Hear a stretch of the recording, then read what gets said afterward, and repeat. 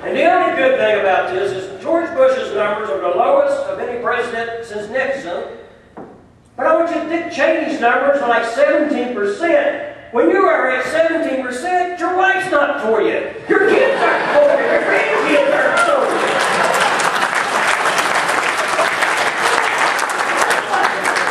But we once again are witnessing the politics of destruction.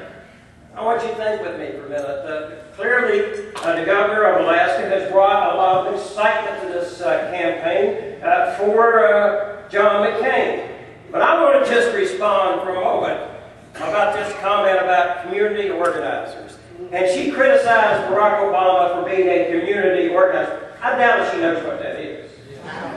Those of us who are wealthy and have tried to help people living in poverty, walk some picket lines now and then, or maybe all of our lives, fought for victims of black lung, for health and safety, try to be our brother's keeper, lift people up in our society, as opposed to just saying, well, I'm a governor.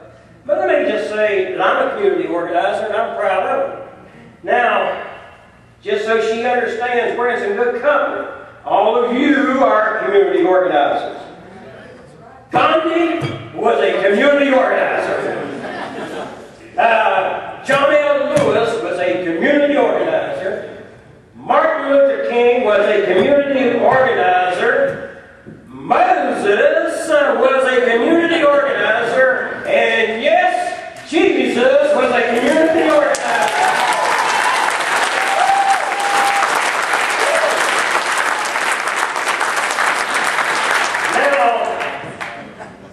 India was under British control before Gandhi.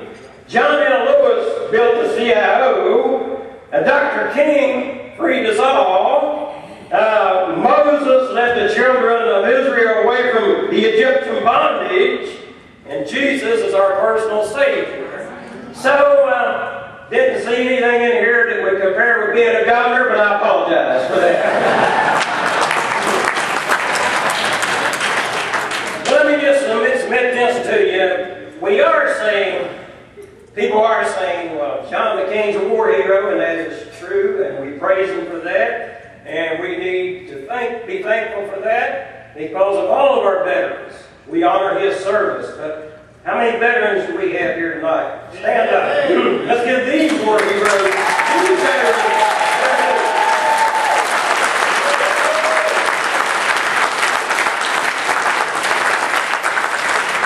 I also serve on the Veterans for Obama campaign committee and proud to do that. We say we honor John McCain's service. We just wish he would honor ours.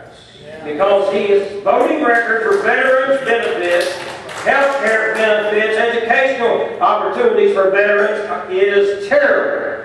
It's one of the worst records you could ever look at. So when you say, well, veterans are all for John McCain, how about the veterans coming home without a job? How about the veterans coming home without health care? How about these veterans coming back without the opportunity to be treated for psychological disorders as a result of the war? Suicides are up and from Iraqi veterans. I said to you, you honor these people on the battlefield and you honor them when they come back home just the same.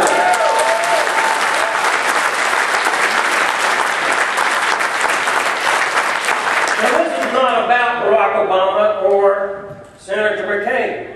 People try to make it that and then try to make something bad out of Senator Obama and something good out of Senator. I understand how that works. But this is really about you and your families and your neighbors, our country and our society.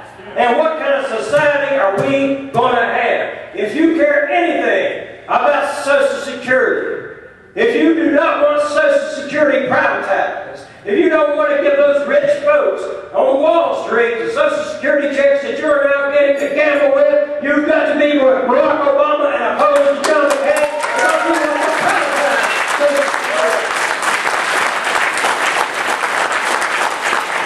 If you happen to be one of those 47 million Americans without health care or paying too much for health care, don't know how you're going to make the premiums next month, Barack Obama is for giving health care to every single American and making it affordable for every single American, and John McCain wants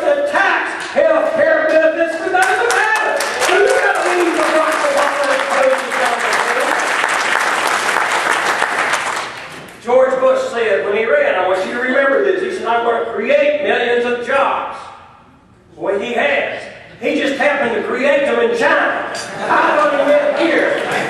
If you want a president who will fight for the American workers for a change, you cannot be for a free trader like John McCain. He's in lockstep with George Bush. He's never met a trade deal he didn't like, and in North Carolina, that ought to become home to you. You've got to be for a candidate for President of the United States who stands up for the American worker as opposed to the Chinese worker. Yeah.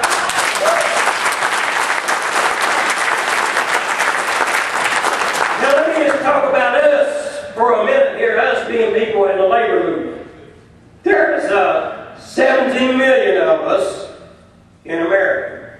17 million people belong to some kind of a union in this country. But I want to talk about the 60 million Americans who work for a living who have said if I could join a union without being fired or without risking my job, I would do it tomorrow. And in the greatest country on earth, they ought to have a right to do that. We need the Employee Free Choice Act passed.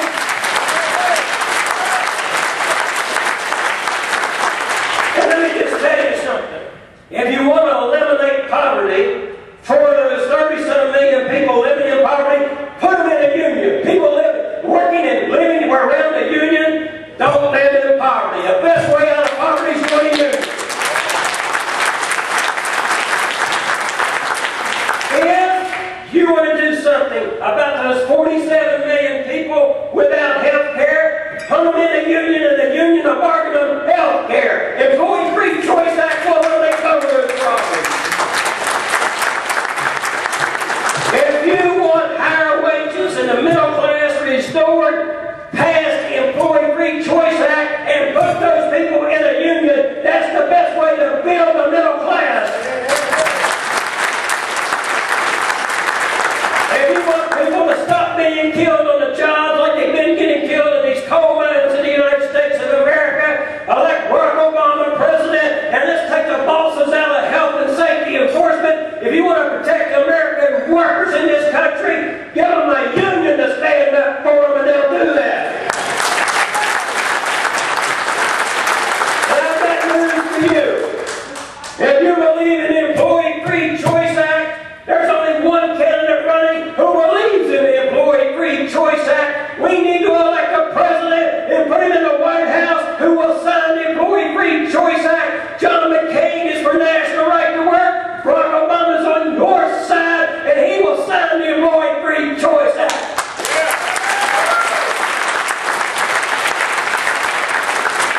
We need a president in the White House that's on our side for a change. We need also more United States senators, and you need to elect our candidate here in North Carolina and give us one more vote for the Employee Free Choice Act.